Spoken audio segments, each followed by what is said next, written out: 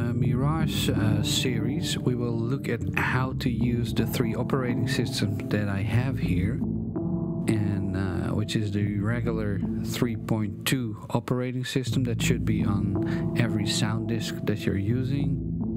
There's the Mirage Advanced Sampling Operating System, or MESOS, and there is of course the Sound Process Operating System. And when you work with the Mirage, you will familiarize yourself with the hexadecimal system, and it's actually not so complicated or difficult to understand. And when working with other samplers, you might be used to just sample your sound into it without having to think where into its memory you're sampling. In the Mirage, you sometimes need to allocate memory to your sample before you hit the sample and enter buttons. And that's mostly, or actually only the case when you do multi-sampling. So you have to tell the Mirage where to put the sound in its memory.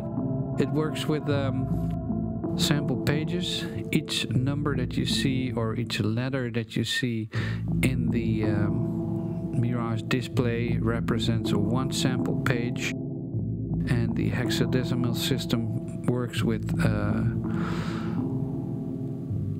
numbers and letters. So it goes from 0, 0, which is a value of 0, all the way up to 9, and then it changes to letters all the way through F, which is a value of 15.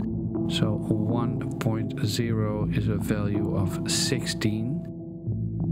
So that means that 2.0 is a value of 32, etc. Well, this goes all the way up to 9F.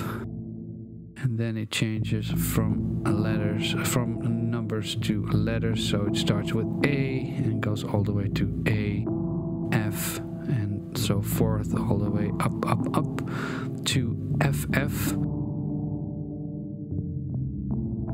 The Mirage uses 16 times 16 sample pages, which is 256 sample pages, yes. Now each sample page is 256 samples in length, so a memory bank, upper or lower, is 256 sample pages times 256 samples, so each bank is 65,536 samples, which equals 64 kilobytes.